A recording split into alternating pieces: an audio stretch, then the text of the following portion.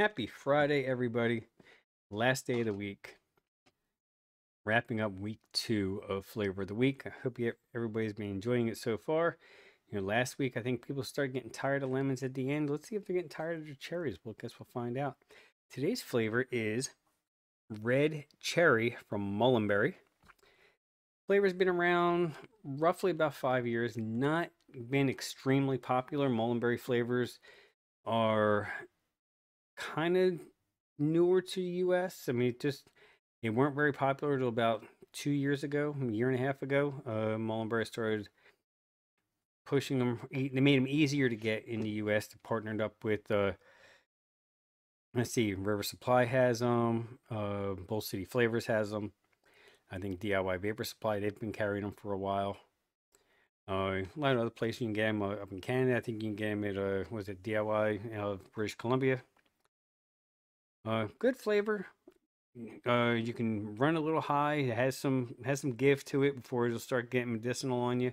It is strong right off the scent. You can definitely smell that artificial candy cherry note. Let's go check out ELR and see what they gotta say.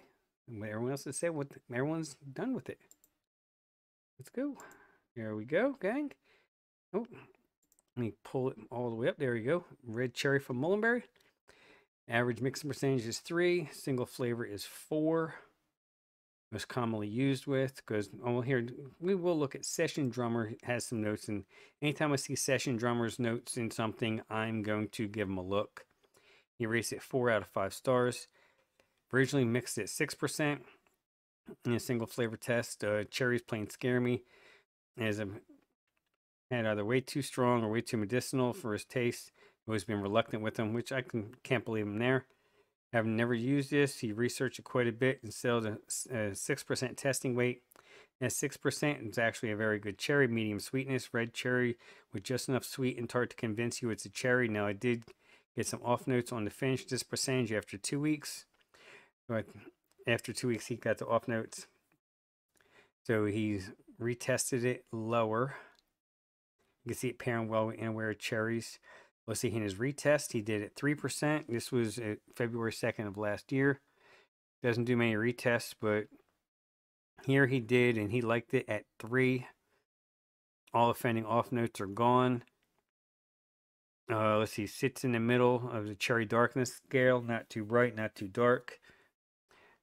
Let's see, impart nice red cherry, even cut in half. This one, perfect amount of sweetness. You can go ahead, you can finish reading that. He did pair it with rainbow candy. He gives Alfred putting some credit there. Paired with Inaware cherries. Make a nice 1-2 punch. Which I could see that going like 3% on the red cherry, 1.5 maybe, 1 to 1.5 on the Inaware. Let's see, one your EBC 88, excuse me. Mix it 4%. It tells you what kind of coil, no cough syrup taste, sweet cherry after a week, candy cherry, off the knuckles, cherry hard candy. Yeah, I mean, you can definitely use this in a hard candy. Let's see what else is being said. Okay, commonly used with sweetener, Inaware cherries, forest fruits, fizzy sherbet, black cherry jelly bean, which I'm going to actually mess with this one today on that one, see what I can do with that. Some cooling, FA pear, lemon Sicily, wild cherry with stevia, which I do not have, lemon lime from Capella. Not a lot of public mixes, 55. And no real high rated recipes. Let's see, cheeky cherry from Dark Lord. His first high rated recipe. He used cinnamon red hots with it. And wild cherry from Real Flavors. And that one definitely is a steeper with that VG in there. Where did I just see? Oh, bump down. Cheeky cherry limeade. This is MB. This one on. I can't remember when she did this one. It was 2019, January 2019. Jelly candy at 1.5. Lemon lime soda. Lime Tahiti. Use a red cherry 2.5. Tart cherry from Capella. There's a nice combination there. Chocolate covered cherries, another highly rated one. Let's see, Double Dutch Twister from Flavor West. Not familiar with that one. Some different flavors on here. Cherry Pie 101. Use the Molinberry at 3. Well, see, that's right where it sits. I think is a good spot for it. Let's see, Michelle Hughes used it in Tears of Crimson's Cherry Sherbet. Thanks to Addie Tooney for the cherry idea. If you like an icy cherry and you want to add some coolant, she used Innerwear at 1.5. Use this one at 2. Then some sweetener, some vanilla ice cream from FA, and swirl. So you've got 3.5 on the cherry notes and 4 on basically the ice cream notes. It makes a sherbet feel out of it. An American sherbet. Let's get that straight. Pippa used it here with chocolate, all Molinberry mix, Bounty, Cookie Bite, Epic Vanilla, Glamour Chocolate, the Red Cherry at 3, and Sweetener Blend.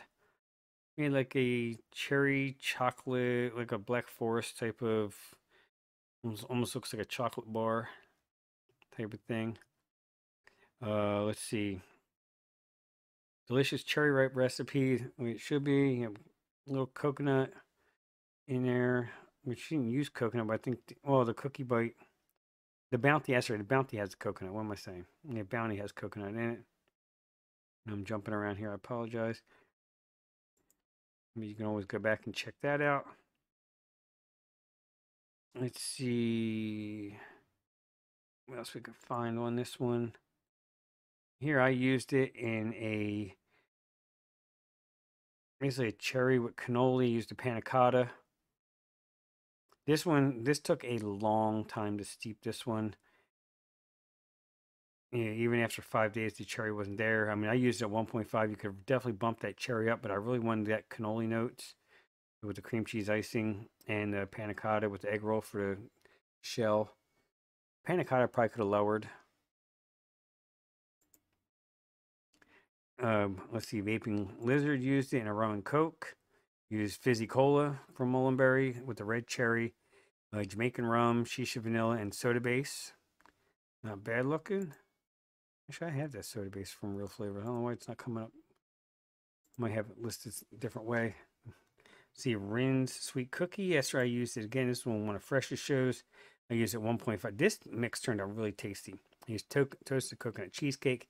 I could have brought up that red cherry here. I said cherries I've always been nervous about. Well, I think I may go ahead and revisit this one. Yeah, let's see. I got a couple of notes.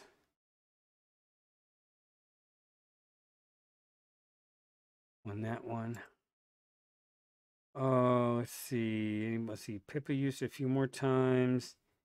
Here's Sam. Dripping cherries. I am Sam.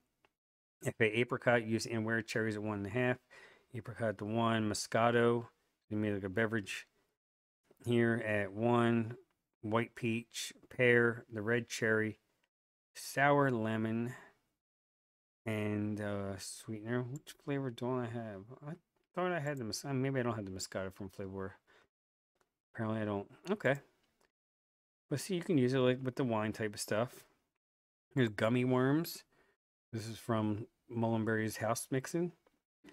Green apple, green lime, jelly candy, original lemonade, the red cherry 1.5, and some sweetener.